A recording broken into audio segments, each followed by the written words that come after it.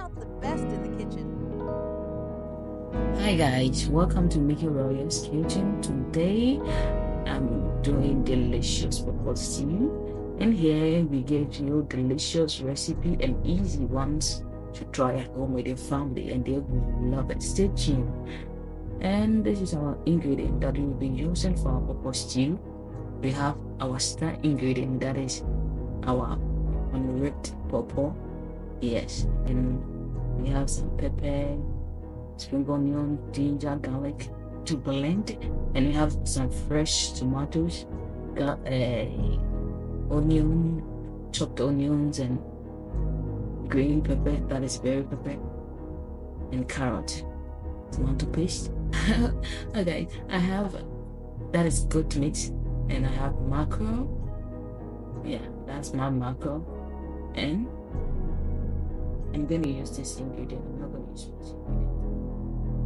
I have my seasons, that is my salt, my 1 cube, and curry powder, and English tea. Yeah. So let's start. Let's begin. Please, if today is your first time, please subscribe to this channel. We are going to start off by adding our unripped pawpaw on the fry pan, and then add water and salt to taste. Yeah. We're going to boil it about 5 minutes. We want it soft. We want it really soft, so that we can incorporate it everything, so that it can be very delicious. So stir it up and just leave it to boil for 5 minutes. For 5 minutes. After we are done, you just turn off the heat and you sieve it and you leave it to rest. Yeah, you leave it to rest till it becomes a time to just finish everything up. So we're just going to leave it to rest. And I'm going to set up my fire. I'll add place my fry pan, and I'll add some oil to it. Just the oil, add it as you prefer. Some people love to use a lot of oil in their stew, and some does not. So do it as how you want it to do it, or you can just follow the recipe step by step. And I'm going to leave the ingredient I use and the measurements in the description. In this recipe, I use my goat meat, but a part of it, I did not use a lot of it because I just wanted the touch of it and the taste of it. So you can use any meat of your preferred choice. You can use chicken, you can use cow meat, beef, whatever you want. So if you prefer this one, I'll tell you, this will be very delicious.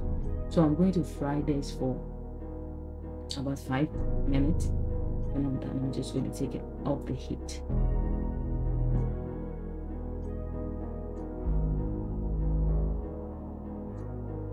See how golden brown it looks. I just want it this way. I don't want it to. Okay.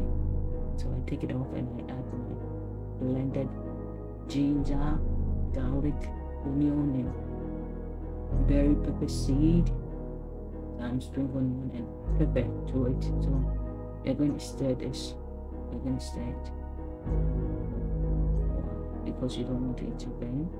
And some people love to see their oil before, after frying their meat, they love to see the oil before they add whatever they want to do. But I don't want to leave any taste out. So I just love it this way. It adds some scent, some fragrance, and some I just don't want to miss out. That's why I just add it that way.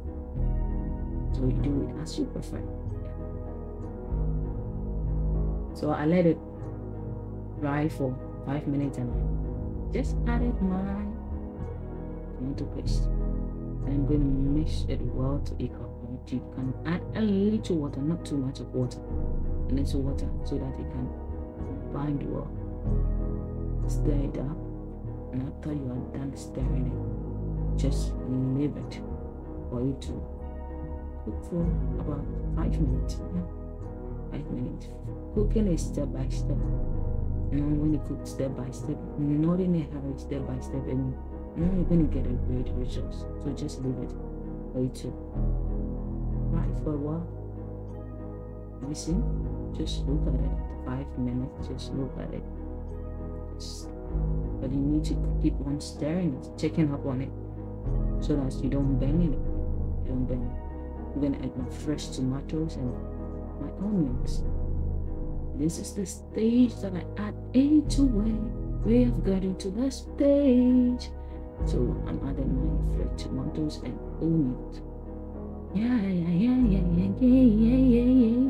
Oh, today this food.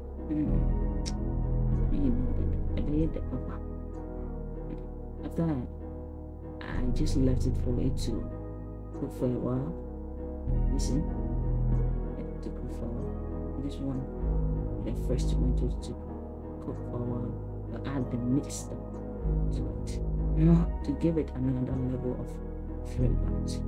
So just, this one is smelling so good, so good.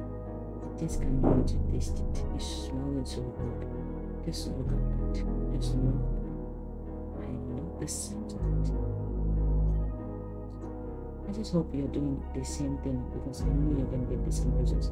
And I just added my mackerel to it. I added my mackerel to it.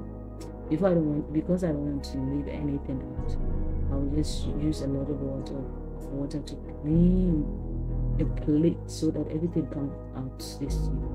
And I'm just breaking the fish into the stew. You can do that on a plate. But I forgot to do it, so I was doing it in the stew. Just stir it for a while and leave it on the heat for 1 minute. Stir it for a while and just leave it for 1 minute. This time don't take too long. You're going to burn the stew. So you just stir it again. Continue to stir it because you don't want to get it burned. And this time around, our spices are getting into a salt and 1 cube. I use curry powder and onga stew. Yeah, you can use your preferred seasons. So that's what I use. And I continue to stir it. As I said, cooking is step by step. I'm going to use 2 large eggs, but you can use as you prefer. Maybe you prefer to use 10, you prefer to use 5, 3, 4. You can use it. But in here, I just wanted 2. I will just sprinkle it around, and I will leave it to cook for a while before I stir it up. You don't need to stir it right now. Basically, I just left it for 1 minute and I started stirring. You don't need to leave it for long because you're going to burn the stew. So I started stirring everything up. Just look at it, and I just added my berry pepper and my carrot. Oh, this food, I can't wait. I just left it on the fire for 1 minute and I started stirring again. And I'm adding the goat meat to it. Yes, you need to add the goat meat to it. You need to cooperate with everything. Oh goodness, I can't wait to eat this thing. Oh, this is the time for our star ingredient. That's unripped pawpaw. Yeah, added it. No, I cooked mine, and when I was done, I realized it was not that soft. So when I was incorporating it in, I added a little bit of water to it. Yeah, you need to add a little bit of water to it. I've seen how to stir everything is good. So I just add a little bit of water to it.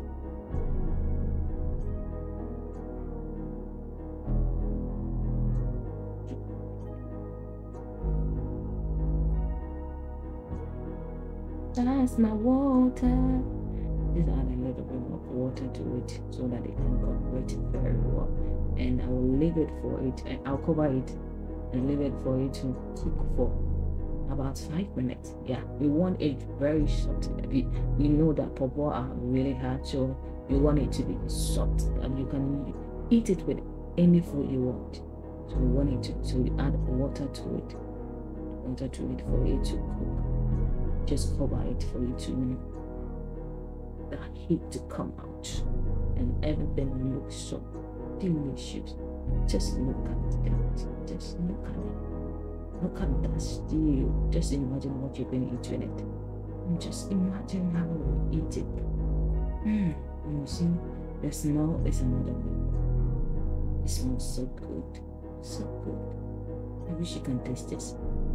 Guys, you need to do this often at home, and your family will love it. They will love it. You need to be doing this.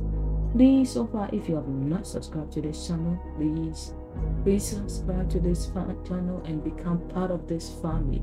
I would love to have you as my family, so please become part of this family, and please leave a thumbs up. Okay, just leave a thumbs up for me. And if you don't understand anything, just comment below.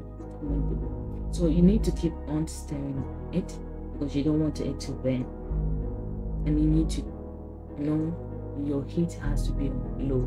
Your heat doesn't need to be on high because it's going to burn. So you need to keep on stirring. It's not going to do anything. Just keep on stirring. Okay, so we are good to go. Just look at that. We are done. Just imagine. Just look at that. These are our delicious pawpaw stew. Just look at this. You can eat this with any preferred food. Thank you for watching this channel. God bless you. I love you. Please don't forget to subscribe and leave a thumbs up.